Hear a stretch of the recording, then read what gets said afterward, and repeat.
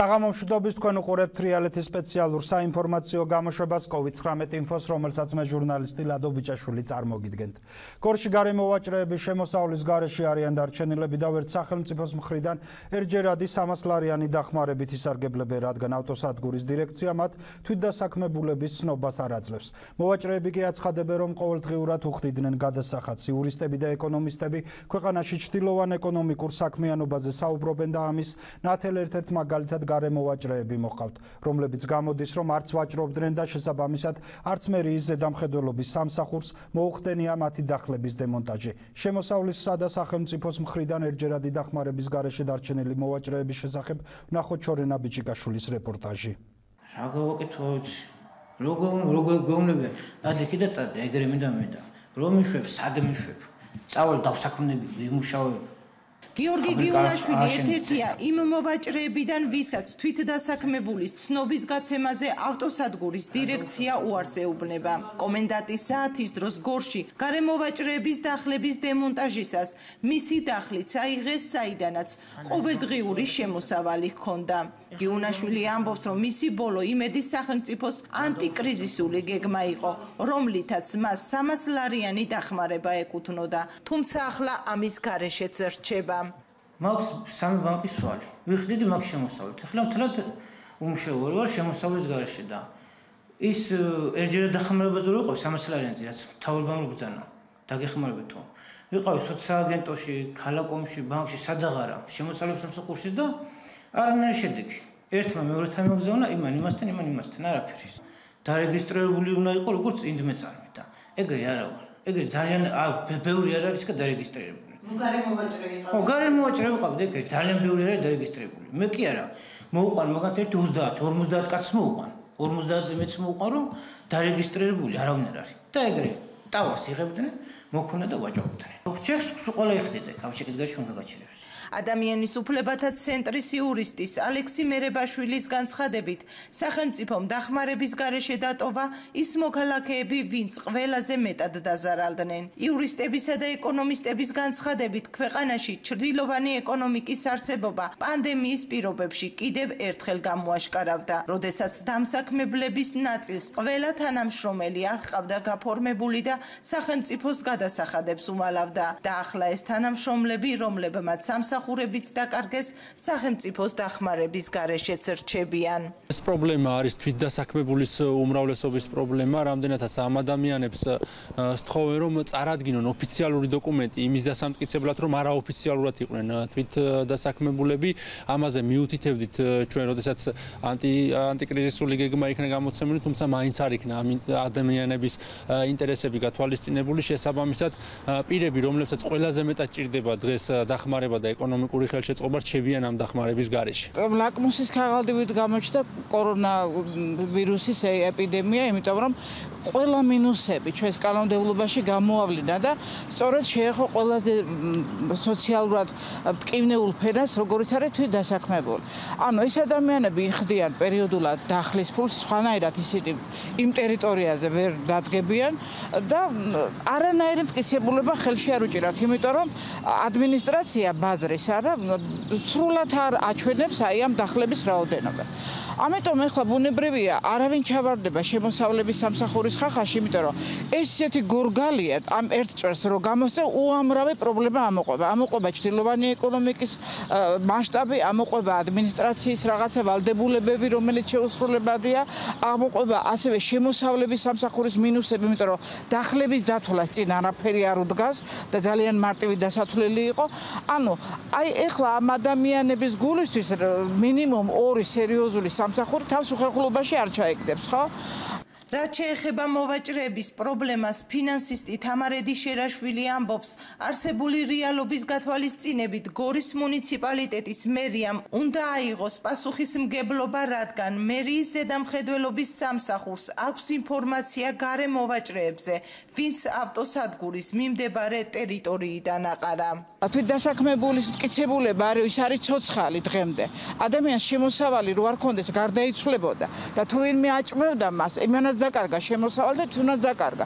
და ამას მტკიცება აღარ უნდა სჭირდებოდეს, საერთოდ თვითონ ეს ფაქტი, რომ ასეთმა სოციალურმა ფენამ მოიტანოს კიდე საბუთები და საბუთებზე წვდომა, ისევ ფულიანების ფუფუნებაა, ხო, ყავდეს ბუღალტერი და ასე შემდეგ. ეს არის მათთვის დარტყმაზე დარტყმა მეტი. ყველაზე მოკლე ვარიანტი არის მუნიციპალიტეტში მივიდნენ და ცნობა მოსთხოვონ, იმიტომ რომ ჩვენ ვიცით, რომ დახლები ისე მუნიციპალიტეტმა აიღო ის დახლები და ნომერ პირველი სამიზნე მათთვის თავიანთი არსებობა რომ დაამტკიცონ არის მუნიციპალიტეტის ცნობა და თუ მუნიციპალიტეტმა ცნობა არ მისცა, მაშინ უკვე საქმე უნდა გადავიდეს უკვე მაღალ სამართლებრივ საფეხურებზე. გორის მუნიციპალიტეტის მერიაში პასუხისმგებლობას თავიდან იცილებენ და ამბობენ, რომ გარემოვაჭრეებმა ავტოსადგურის დირექციას უნდა მოსთხოვონ თვითდასაქმებულის ცნობა, რადგან ვაჭრობის ყოველდღიურ გადასახადს ისინი სწორედ ავტოსადგურის დირექციას უხდიდნენ. საგანგებო მდგომარეობა და კომენდანტის საათი 23 მაისიდან იხსნება, თუმცა გარკვეული შეზღუდვები ისევ რჩება. ამ დრომდე უცნობია თუ როდის აღდგება საზოგადოებრივი ტრანსპორტის მოძრაობა. ზუსტ თარიღს ვერც იმ კომპანიაში ასახელებენ, ვინც საზოგადოებრივი ტრანსპორტით ემსახურება მუნიციპალიტეტს. უფრო მეც ანიკა ავთარაძის სიუჟეტიდან შევიტყობთ. საზოგადოებრივი ტრანსპორტი უნდა დაინიშნოს, ბევრჯერ ისეთი სასწრაფო საქმეა. ისეთი სასწრაფო, რომ ესე იგი მერია უნდა ჩართო და ჯანდაცვა უნდა ჩართო. მხოლოდ ხალხის შეგნებამდე უნდა დავიდეს ის, რომ არ გადაიტანოს და იცოდნენ, რომ აი შემჭიდროვებულად არ იმგზავრო. თვითონ ხალხი უნდა მივიდეს მაგ დონემდე. თორე ყველას თუ უკიჟინე ეგრე რა არა გამოვა. გორის მუნიციპალიტეტში მოსახლეობა საზოგადოებრივი ტრანსპორტის მოძრაობის აღდგენას ითხოვს, როგორც ისინი ამბობენ, იძულებულნი არიან აუცილებელი საჭიროების შემთხვევაში ტაქსით იმგზავრონ, რაც მათი ვეთქმით ფინანსურ ხარჯებს მოითხოვს. პრობლემა განსაკუთრებით მწვავეა იმ ადამიანებისათვის, ვისაც სოფლიდან ქალაქში უწევს გადაადგილება. თრიალეთის მიერ გორში გამოკითხული მოქალაქეები ამბობენ, რომ ისინი საზოგადოებრივი ტრანსპორტის აღდგენის შემთხვევაში მზად არიან ყველა საჭირო რეკომენდაციის დასაცავად.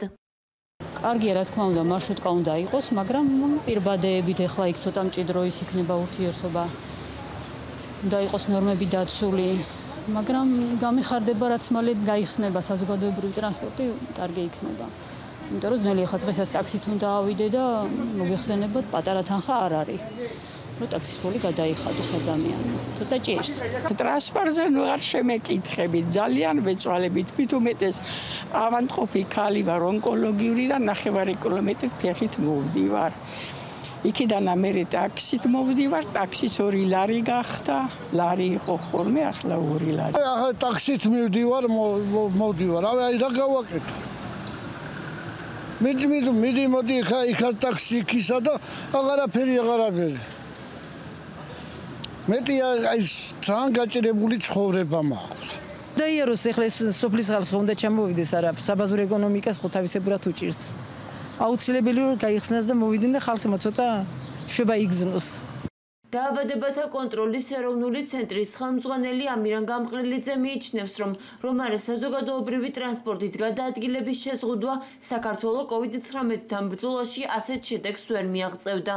ეხლა რომ იგივე მასშტაბით იყოს, თქვათ, საზოგადოებრივი ტრანსპორტით ხელობაში მაქვს მეტროთი და ავტობუსებით გადაადგილება, დარწმუნებული ბრძანდებოდეთ, რომ ჩვენ მალე მივიღებთ მეორე ტალღას. ის რომ ნაკლები დაზიანება გვაქვს ქვეყანაში, თავარი განსაზღვრელი ფაქტორი აქ იყო სწორედ მობილობის სერიოზული დაგდება ქვეყანაში. როგორც სატრანსპორტო კომპანია ბუქო 777-ის დირექტორმა ზურაბ ჭეჭელაშვილმა თრიალეთს განუცხადა, გორის მუნიციპალიტეტში საზოგადოებრივი ტრანსპორტის მოძრაობა შესაძლოა 1 ივნისიდან აღდგეს, თუმცა ეს საკითხი საკოორდინაციო საბჭოს გადაწყვეტილებაზეა დამოკიდებული. მისი თქმით, რეკომენდაციები, რომლის დაცვაც მგზავრებს საზოგადოებრივი ტრანსპორტის მოძრაობის აღდგენის შემდეგ მოუწევს, ეტაპობრივად გახდება ცნობილი. თუმცა პირბადის ტარება და სოციალური დისტანცია დიდი ალბათობით სავალდებულო იქნება. ეს შეზღუდვები რო ასტრაფდა ახლა სხვა შეზღუდვების გამოსვლა, ეს ხალხი რო ივლისს ყოველმე ტრანსპორტი ჭირდება, თან ახლა ყველა ხო ტაქსით არის და ტაქსი არ გადავახდის და დავით სავარაუდოდ ღმერთის წყალობით ალბათ პირველ რიცხვში გაგვიშვება ეგრე იქნება. თერმოსკრინინგი ალბათ ვერ იქნება, იმიტომ რომ ყველა მძღოლს ახლა 251-ზე მეტი მუშაობს დღეში და ყველა მძღოლს 250 წელი სიცხის საზომი რა ვიცი, რანაირად უნდა მოიძიო და იშოვო და იყიდო, ეგ არ ვიცი, მაგრამ პირბადები იქნება ალბათ აუცილებლად და რაღაცა განკუთვნილი შეზღუდვა ალბათ, რა ვიცი. დისტანცია რა ეხლა 20 ადგილაში შეიძლება 15 დაждდეს. სატრანსპორტო კომპანიის დირექტორი ასევე მგზავრობის საფასურის გაძვირების შესახებ საზოგადოებაში გავრცელებული ინფორმაციას ეხმაურება და აღნიშნავს, რომ მგზავრობის საფასური იმაზე იქნება დამოკიდებული, თუ რა რაოდენობის მგზავრების გადაყვანის ნებას მისცემენ მძღოლებს. ეხლა საწვავი გაიაფებულია, ეგეც გვიხარია, რომ საწვავი რო იაფია, რომ ნაკლები უნდა და შევხედავთ, რომ დავიწყოთ პირველივე დღეს კი არ იქნება მომატებული. აი შევხედავთ ერთი კვირის მანძილზე დავუშვათ 5 დღის მანძილზე, თუ ეს ნაკლები ხალხიანი მარშრუტკა ისე ივლის, რომ ვალი არ დაედოს და იქ მას აღარავჩივი ვართ, რომ ფული იშოვოს თავიდან მაინც და მაინც. თუ ეგრე იქნება, არაფერი არ მოემატება. თუ არა, სავარაუდოდ მაქსიმუმ 50 თეთრი შეიძლება მოიმატოს, ეგეც სანამ გაიხსნება ბოლომდე, რომ ისევ იარონ და მე ისევ დააკლდება, თუ ეგრე მოხდა, ჯერ არაფერი გადაგვიწყვეტია, უბრალოდ ეს ზოგადი აზრია. ეს გრაფიკები რაც არის 75 წლიდან ეგრე რაც ტრანსპორტი გაჩნდა გორში, ეგრე მოსდევს ეს საათები იგივე და ხალხს ვერ დავაბნევთ. ჩვენ რო გრაფიკები შევცვალოთ, ხალხის უკმაყოფილებას გამოვიწვევთ, იმიტომ რომ იციან ამ ხალხმა წლების მანძილზე რომ ამ დროს მოძრაობს. ზურაბ ჭეჭელაშვილს განსაკუთრებით იმ მგზავრების ბედია წუხებს, ვინც საოკუპაციო ხაზთან ცხოვრობენ. მისი თქმით, გორის მუნიციპალიტეტში ასეთი სოფელი ბევრია და მგზავრების დიდი რაოდენობით გროვდება. იმ შემთხვევაში, თუ მძღოლებს ნაკლები მგზავრის გადაყვანის რეკომენდაციას მისცემენ, მისთვის გაუგებარია თუ როგორ მოემსახურება საზოგადოებრივი ტრანსპორტი საოკუპაციო ხაზთან მცხოვრებ მოსახლეობას. ზევით კონფლიქტის სოფლები ეს ნიქოზი, ერგნეთი, ჭარიაშენი, მეჯვრისხევი ზემოთ ხო? 8 ადის ავტობუსია რა. აი ხალხი 8 შეგროვილი, რა ვიცი, ვერ დასტო ჩემი აზრით, არ ვიცი. აი მაგაზე რა გუშველება ვერ ვიგებ. რატო იცი? ახლა და დგა 20 კაცი სიტყვაზე. რანაირად უნდა ვთქვა, ვინ უნდა ამოვარჩიო უბრალოდ, ხდებით? აი ვის უთხრა, წამოდით, ვის უთხრა დარჩი. აი მაგას უკვე ჩემი ტვინი ვეღარ წდება, რა ვიცი, რანაირად უნდა ვქნათ. გორის მუნიციპალიტეტში სულ 3 სატრანსპორტო კომპანია, როგორც შიდა საქალაქო, ასევე მუნიციპალიტეტის სოფლების მიმართულებით კი 300-მდე სამარშრუტო ტაქსი გადაადგილდება. ვაგრძელებთ გადაცემას სტუმართან ერთად ადამიანის უფლებათა ცენტრის იურისტი ალექსი მერებაშვილია ჩვენთან სტუდიაში. საღამო მშვიდობის ლექსო, მადლობა რომ მოხვედით ჩვენთან და ვაგრძელებთ ბუნებრივია თემას, რომელიც უკავშირდება რუისში სტადიონის მიმდებარე ტერიტორიის, უпростоრად სტადიონის ნაწილის გასხვისებასთან დაკავშირებით არსებულ ინფორმაციას.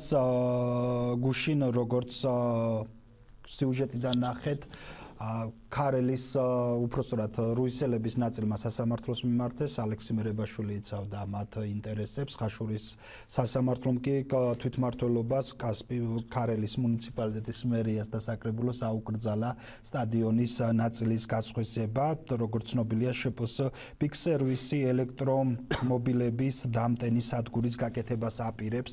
სწორედ აღნიშნულ ტერიტორიაზე ლექსო ხელისუფლება მოძებნა ესეთი გამოსავალი უკვე დაიწყო სასამართლოს გადაწყვეტილების გვერდის ავლა, კონკრეტულად კომისიის ხდომა, ბიუროს ხდომა გუშინ ჩატარდა, სადაც განიხილავენ იმ საკითხს, რომ ეკონომიკის სამინისტროს გადასცენ ეს მიწის ნაკვეთი, რომელიც გასასხვისებელია და ამ შემთხვევაში ეკონომიკის სამინისტრო გაასხვისებს უკვე სავარაუდოდ ბიგ სერვისზე.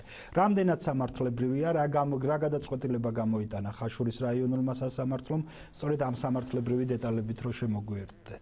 მადლობა, მოგესალმებით, მივესალმებით ტელეკომპანია თრიალეთის ტელემაყურებელს. თავდაპირველად უნდა აღინიშნოს ლადო, რომ ქარელის მუნიციპალიტეტმა სამწუხაროდ მიბაძა ცენტრალურ ხელისუფლებას და ადგილობრივი მნიშვნელობის საკითხები, რომელთა მიმართაც მოსახლეობის ინტერესი ძალზედ მაღალი არის და გარკვეული საპროტესტო მუხტიც კი არსებობს ამ საკითხებთან დაკავშირებით. ამ საკითხების გადაწყვეტა დააპირა მომხდარიყო სწორედ ამ კორონა პანდემიის პირობებში, საგანგებო მდგომარეობის და რა შუაშია აქ საგანგებო მდგომარეობა, რა შეცვლიდა, რომ 2019 წლის ნოემბრის თვეში, როდესაც გაიგო რუისის მოსახლეობამ ამ მოედნის გასხვისებასთან დაკავშირებით, უნდა აღინიშნოს სხვათა შორის, რომ სტადიონზე არ არის საუბარი, სპორტულ მოედნზეა საუბარი, რომ სტადიონსაც მოიცავს და სხვა კომპლექსებით შეიძლება გაკეთდეს იქ.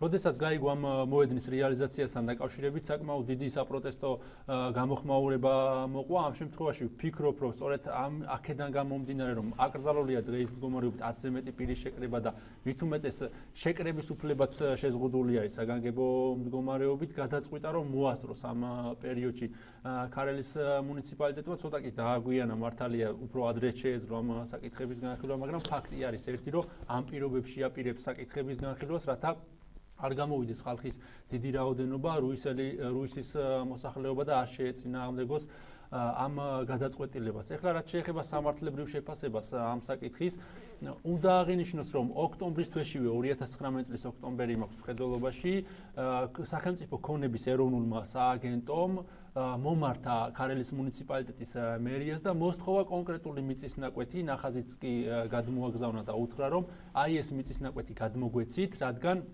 კომპანია Big Service დაინტერესებულია, რომ შეიძინოს ეს მიწისნაკვეთი და მასზე განათავსოს ელექტრომობილების დამტენი სადგური. ქარელის მუნიციპალიტეტის მერიამ თავდაპირველად გადაწყვიტა, რომ უარი ეთქვა სახელმწიფოსათვის ამ ქონების გადაცემაზე და თვითონ ანუ სარგებელს ნახავდა ამ შემთხვევაში მუნიციპალიტეტში შევიდოდა ეს ბიუჯეტი, ბუნებრივია, რომ ამ შემთხვევაში შესაძლებელია სწორი გადაწყვეტილება იყოს. ესე გადაწყვიტა, ნუ მე ეგ რამდენად სწორი გადაწყვეტილება. არა, მე ვამბობ უბრალოდ ისეთ ობიექტის გაყიდვაზე, რომელიც ამ შემთხვევაში აკრძალული არ არის და სასამართლო ამ შემთხვევაში არ გამოიტანდა იმის აკრძალვის გადაწყვეტი, გაყიდვის აკრძალვის გადაწყვეტილებას. ანუ ვამბობ, რომ თვითმმართველობამ დაიცვა თავისი ქონება. ერთი მიმართულებით შეიძლება დღეს გადაწყვეტა, რომ აღარ არის საჭირო ამ ქონების დაცვა და უკვე აპირებს, რომ გადასცეს სახელმწიფოს ეს ქონება. ნუ მას შემდეგ რაც გამოიტანეს აუქციონზე და სხვათა შორის დაჩქარებული წესით მოხდა ეს ყველაფერი, ქარელის მერი პირდაპირ მიმართავს საჯარო რეესტრის ეროვნულ სააგენტოს, რომ დაჩქარებული წესით მოახდინოს ამ ქონების გაყოფა და ასევე საკრებულოსაც თხოვნით მიმართავს, რომ რაც შეიძლება სწრაფად განიხილოს ეს საკითხი. საკრებულომ რეგლამენტის სრული უგულებელყოფით განიხილა ეს საკითხები და მათ შორის ანუ ზოგიერთმა კომისიამ გადაწყვეტილება მიიღო ისე, წინასწარო დოკუმენტები ჯერ არ ქონდა ნანახი ამ კომისიებს. მას შემდეგ რაც საკრებულომ გადაწყვიტა, რომ პრივატიზაციის საპრივატიზებო ობიექტთან ნუსხაში შეეტანა ეს მიწისნაკვეთი, მერმაც დაუყოვნებლივ არ დაელოდა ძალაში შესვლას ამ გადაწყვეტილებისა და გამოიტანა აუქციონზე ბრძანება გამოსცა ამ ქონების აუქციონზე გატანასთან დაკავშირებით და აუქციონიც ჩატარდა და გაიმარჯვა რა თქმა უნდა ერთადერთმა კომპანიამ, რომელსაც ინტერესი ჰქონდა ამ მიწისნაკვეთისა და ეს არის შეპოს Big Service. ჩვენ უпростоრად რუისის მოსახლეობამ და პრინციპულმა ადამიანებმა, რომელიც ფიქრობენ, მიაჩნია და სწორადაც ფიქრობენ, რომ არ უნდა გაიყიდოს ეს სპორტ კომპლექსისათვის განკუთვნილი მიწისნაკვეთი, მიუმართეთ ხაშურის რაიონულ სასამართლოს. პირველ რიგში მოვითხოვეთ აკრძალვა, რომ შეჩერებულიყო აუქციონის წესით, ანუ პრივატიზაციის წესით რეალიზაცია ამ ქონებისა, შესაბამისი აკრძალვა დაედო კიდევაც საჯარო რეესტრში ამ ქონებას და ქარელის მერიამ ვეღარ მოახდინა ამ ქონების Big Service-ისათვის გადაცემა. შემდეგ უკვე, როდესაც განხილული იქნა ეს საქმე ხაშურის რაიონული სასამართლოს მიერ, მან აბსოლუტურად გაითვალისწინა ჩვენი გარემოებები, რაზეც ვაფუძნებდით ჩვენ სასარჩელო მოთხოვნებს და მან დააკმაყოფილა ჩვენი სასარჩელო მოთხოვნა, უთხრა ქარელის მუნიციპალიტეტს, როგორც საკრებულოს, ასევე მერიას, რომ არ შეიძლება ამ ქონების ესე დაუსაბუთებლად განკარგვა.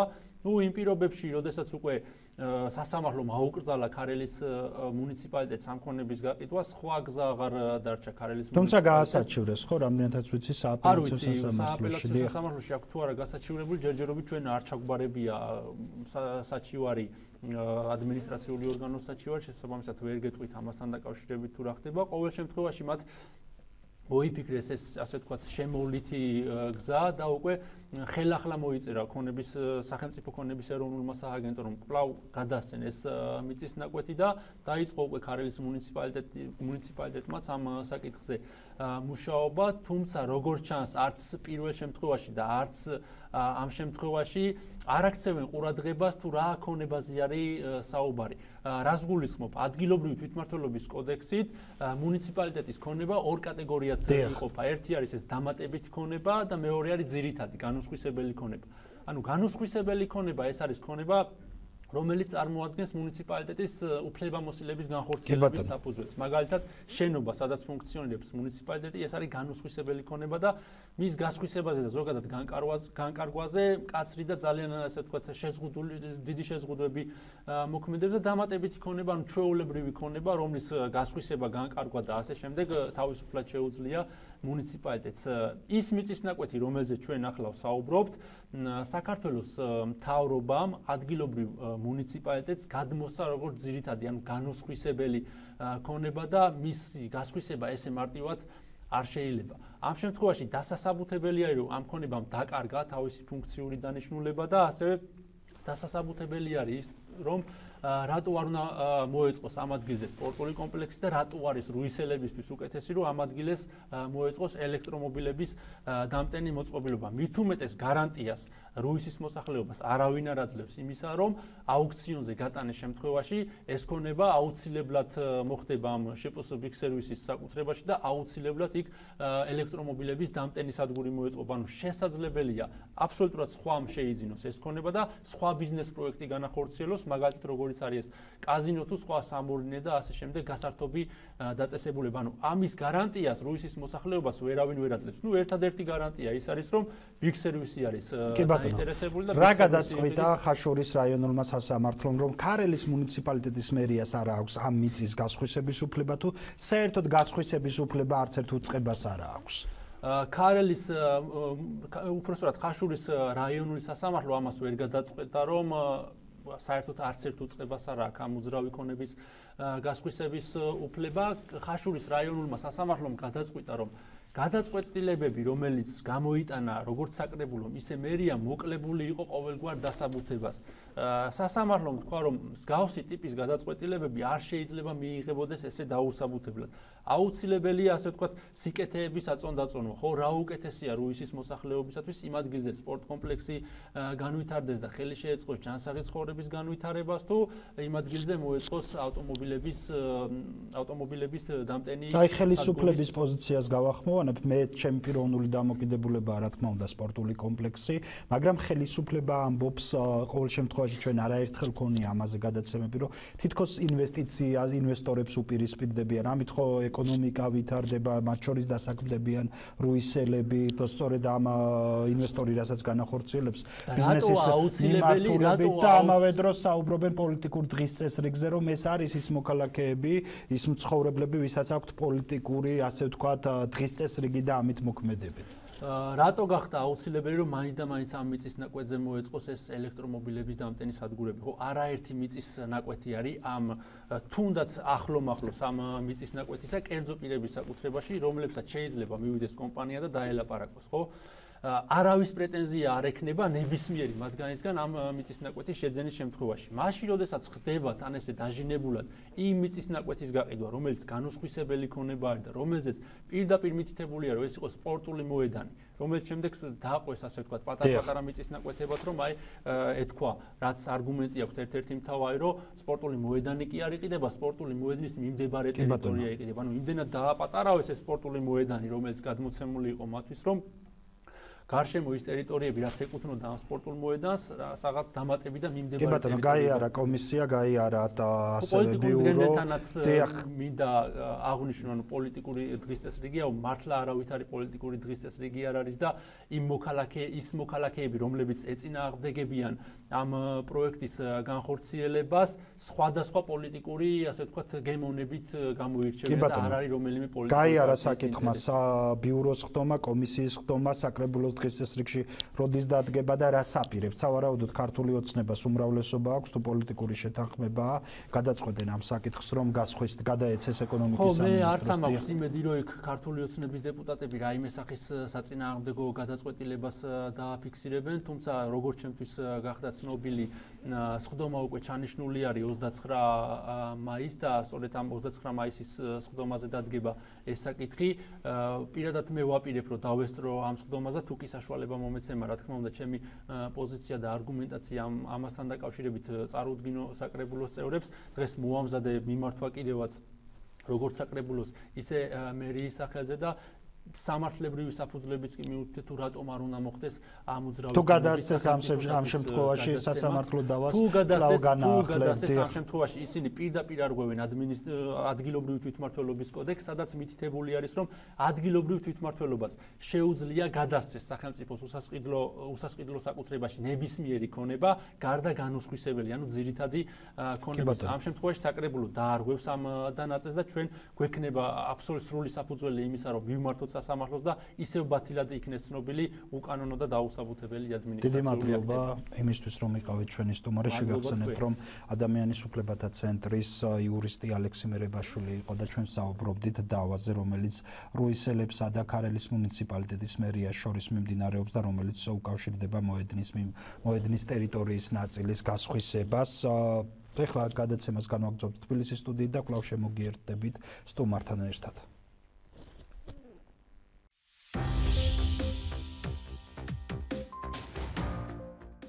შეზღუდვების საგანგებო მდგომარეობის გარეშე დღეს დიმიტრი ხუნდაძის მიერ ინიცირებული კანონ-პროექტი საპარლამენტო სესიაზე განიხილეს.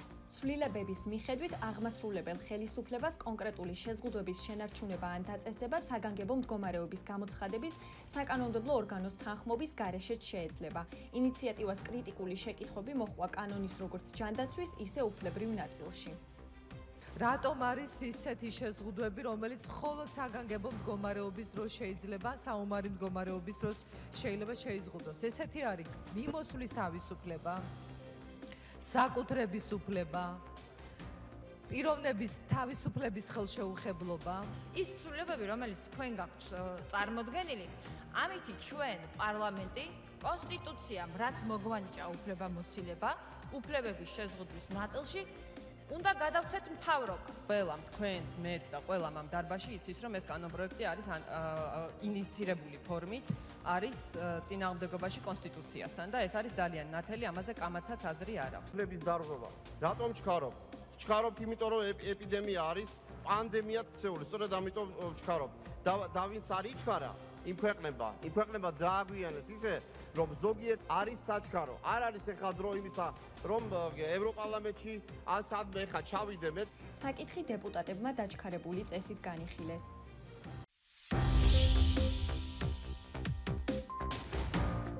22 მაისის შემდეგ კომენდანტის საათი აღარ გაგრძელდება. საქართველოს პრემიერ-მინისტრის თქმით, საგანგებო მდგომარეობის გაუქმებასთან ერთად მოიხსნება 31 მარტიდან ამოქმედებული კომენდანტის საათიც. მისივე განმარტებით, საგანგებო მდგომარეობის დასრულების მიუხედავად ზოგიერთი შეზღუდვა, რომელიც ჯანდაცვის სფეროსთვის აუცილებელია, მაინც შენარჩუნდება. მთავრობამ მიიღო გადაწყვეტილება აღარ გაგრძელდეს საგანგებო მდგომარეობა და აღარ გაგრძელდეს შესაბამისად კომენდანტის საათი. თუმცა ვირუსი არსად არ წასულა და ყველას უნდა გვესმოდეს, რომ ეს ბრძოლა ჩვენთან ერთად იქნება ის პერიოდი, რომელზეც დღეს დაზუსტებით სოფლიოში ვერავინ ვერ ამბობს. ყველას უნდა გვესმოდეს, რომ საგანგებო მდგომარეობის გაუქმების შესაბამისად ჩვენ გარკვეული შეზღუდვები ქვეყანაში დაგვჭირდება.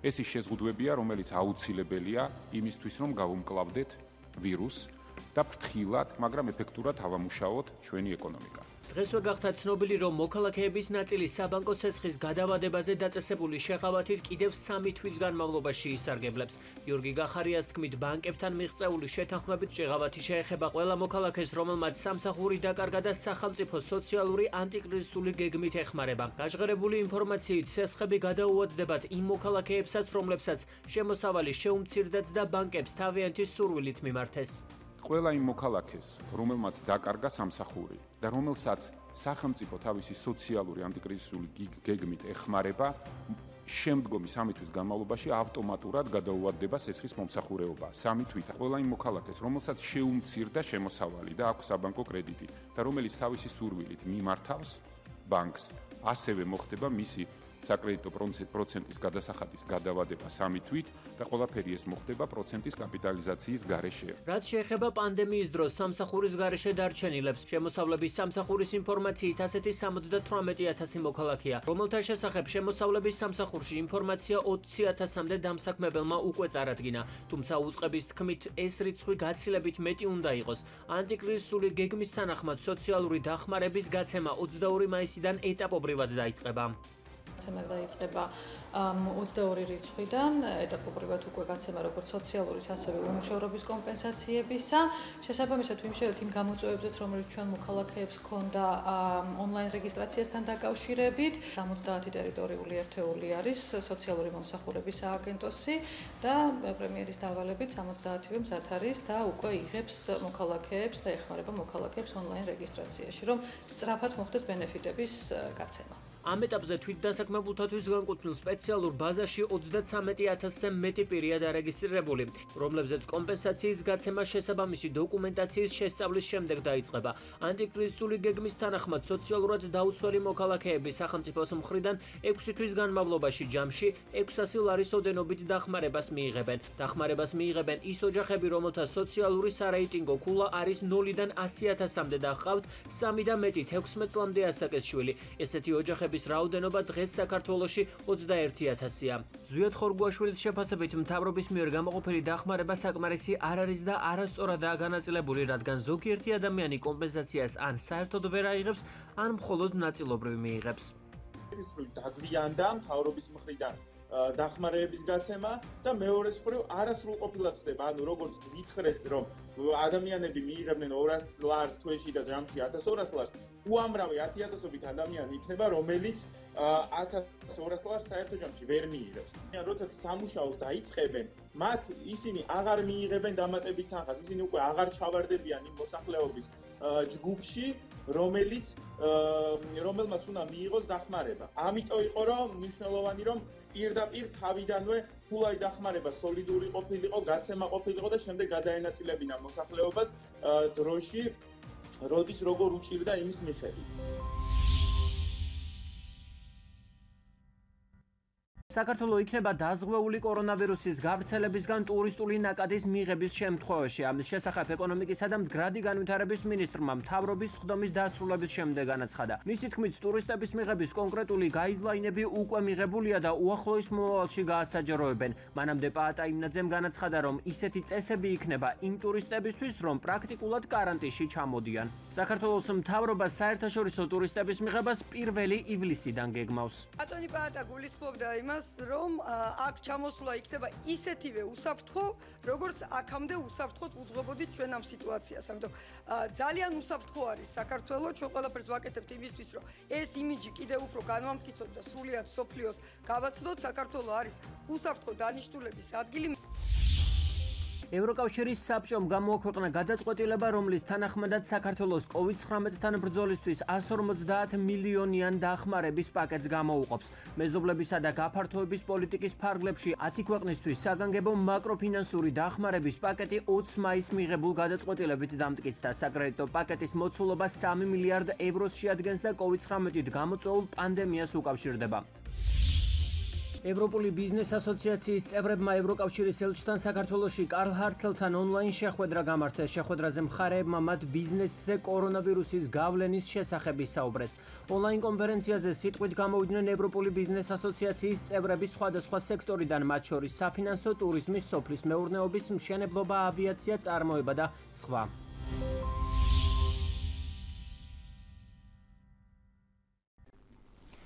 გადაცემას კვლავ სტუმართან ერთად ვაგრძელებთ და ვისაუბრებთ თემაზე პანდემიის პირობებში თვითიზოლაციაში მყოფ საზოგადოებაში, როგორც წესი, ევროპის სტატისტიკაც ამას გვიჩვენებს, რომ ოჯახში ძალადობის შემთხვევები იმატებს. რა მდგომარეობაა საქართველოში და ჩვენს რეგიონში?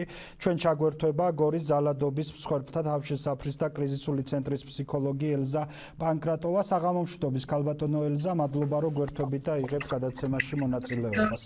გზადო, მადლობა მოწვევისთვის და დაინტერესებისთვის. დიახ, დავიწყოთ რა სტატისტიკა, რომელიც ევროპაში იზრდება, ჩვენს ქვეყანაში და ჩვენს რეგიონში, რა ხდება ამ ფონზე, მოიმატა თუ არა ოჯახში ძალადობის შემთხვევებმა?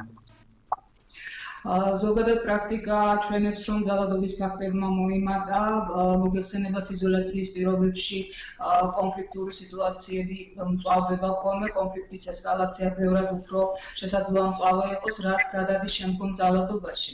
შესაბამისად, ფაქტები აუცილებლად მოიმატებს. თუმცა ჩვენ ჯერ გამოვლინებული ფაქტები არ გვაქვს და მომართვა გაზრდილი არ არის აღნიშნული სიტუაციიდან გამომდინარე. და უნდა ითქვას ისიც, რომ შემდგომი რეაბილიტაცია უფრო იქნება საჭირო, როდესაც ჩაივლის ყველაფერი და მოიხსნება საგანგებო მდგომარეობა და каранტინი სრულად, იმიტომ რომ ადამიანები გადაეწყვნენ ფაქტობრივად ერთი რეალობიდან მეორე რეალობაში. ანუ იმ რუტინიდან, რომელიც ყოველდღიურად გვხდებოდა ჩვენ ყოფნა გადავერთეთ გაურკვევლობაში და თითქოს ადამიანებმა დავკარგეთ კონტროლი გარკვეულ სიტუაციაზე. აი ამ კონტროლის მოპოვების მცდელობაში შეიძლება იყოს ახლა თითოეული და უნდა აღინიშნოს ასევე ფსიქიკური პრობლემების მქონე ადამიანების მდგომარეობა, რომლებსაც თავისთავად მარტოობის განცდა გამწვავებული აქვთ და შესაძლოა იზოლაციის პირობებმა ეს მარტოობის განცდა კიდევ უფრო გაამწვავა. და ამის ფონზე დიახ იქნება სავარაუდო ძალადობის ფაქტები. დღეს რა უშლის, ანუ გამოვლინება თვითონ პრობლემა, რადგან ხშირ შემთხვევაში მოძალადეს და მსხვერპლს ერთჯერ ქვეშ უწევთ ცხოვრება და აქედან გამომდინარე მსხვერპლებს ეშინიათ, რომ გამოავლინოთ ძალადობის შემთხვევები? იცით, შესაძლოა იყოს ესეც ხელისშემშელი, იმიტომ რომ ზოგადად ძალადობის მსხვერპლი იმდენად მიჯაჭვულია მოძალადეზე, რომ ხშირ შემთხვევაში უჭირს აიღოს ტელეფონი და განახორციელოს ზარი იმ ინსტანციაში, სადაც მას დაეხმარებიან. და როდესაც მოძალადე და მსხვერპლი ერთ სივრცეში არიან, შესაძლოა მას ეს უფლება შეზღუდული ქონდეს. ზოგადად შეზღუდული აქვს მსხვერპლის უფლებები და შესაძლოა იყოს უფრო მეტად შეზღუდული აღნიშნული უფლება. შესაძლოა მომართვის ფაქტების ჯერჯერობით ვერ გადასტურებამ ისეთი სიხშირით, აი ეს მიზეზი შეიძლება დავასახელოთ სწორედ. დიახ, ელოდებით ამ პანდემიის შემდეგ, რომ სწორედ ამ პერიოდში თუ არ არის მომატებული, შემდეგ უკვე, როდესაც საგანგებო მდგომარეობა მოიხსნება, მათ შორის კომენდანტის საათი და თვითიზოლაციის რეკომენდაცია აღარ იქნებათ, მაშინ გამოვლინდება სწორედ რაც შესაძლებელი ამ პერიოდში მოხდა ძალადობის შემთხვევები? სავარაუდოა იყოს ასე, იმიტომ რომ თანხმდებიან სპეციალისტები, რომლებიც მუშაობენ აღნიშნულ თემაზე და სავარაუდოდ იქნება მომატებული მომართვიანობა ძალადობის მსხვერპლთა. ჩვენ მოგეხსენებათ კრიზისული ცენტრიც ფუნქციონირებს და დღის სერვისებს ვაწვდით მსხვერპლებს, ბენეფიციარებს ამ შემთხვევაში და ამ ეტაპზე ვცდილობთ შევინარჩუნოთ კონტაქტი მათთან და ყოველ შემთხვევაში ის ჩივილები, რომელიც შეიძლება იყოს მკვეთრი რეაგირების საფუძველი, რომელსაც შეიძლება ჰქონდეს, ჯერჯერობით არ იკვეთება. თუმცა შესაძლოა, რომ მოიმატოს ბუნებრივია მომართვიანობა. დიახ, რაც შეეხება ამ ეტაპზე რამდენი მსხვერპლი გყავთ თქვენ ძალადობის თავშესაფარში, თავშესაფარში რამდენი მსხვერპლია? დიახ, ამ ეტაპზე გვაქვს 6 უფროსი და 3 პატარა, 4 პატარა უკაცრავად მცირეწლოვანი. და ვცდილობთ, რომ მაქსიმალურად შევეცადოთ, ყოფილა შემთხვევა, როდესაც ბენეფიციარს ვადა ამოწურულია, მაგრამ იქიდან გამომდინარე, რომ მას წასასვლელი არ აქვს და შეზღუდულია გარკვეულწილად გადაადგილებაც, ვცდილობთ, რომ ბენეფიციარებს მაქსიმალურად შევუქმნათ ის პირობები, რომელიც უნდა შევუქმნათ და ვცდილობთ ხოლმე, რომ რეაბილიტაციისთვის გამოვიყენოთ ყველა საშუალება და გზა. ბუნებრივია, ეს ჩვენს მოვალეობაშია და ბენეფიციარების უზრუნველყოფისა და უსაფრთხოებისთვის პირველ რიგში უნდა განახორციელოთ ეს ღონისძიებები. დიდი მადლობა ჩართვისთვის. შეგახსენებთ, რომ ელზა პანკრატოვა გვერდებოდა, რომელიც არის გორის ძალადობის მსხვერპლთა თავშესაფრისა და კრიზისული ცენტრის ფსიქოლოგი და ჩვენ საუბრობდით სწორედ პანდემიის პირობებში არსებულ შეზღუდვების ფონზე, მოიმატა თუ არა ოჯახში ძალადობის შემთხვევებმა, როგორც სტუმრისგან გავიგეთ, ჯერჯერობით ეს რიცხვი არ არის მომატებული. დაველოდოთ, შესაძლებელია, რომ ასევე გამოვლენის მაჩვენებელი, ანუ არ ვლინდებოდეს და რეალურად იყოს ძალადობის შემთხვევები. დიდი მადლობა, რომ გვიყურებდით. დღევანდელი გადაცემა ამით დასრულებულია. ჩვენ ერთმანეთს შევხვდებით ხვალ ზუსტად 19 საათზე. ნახვამდის.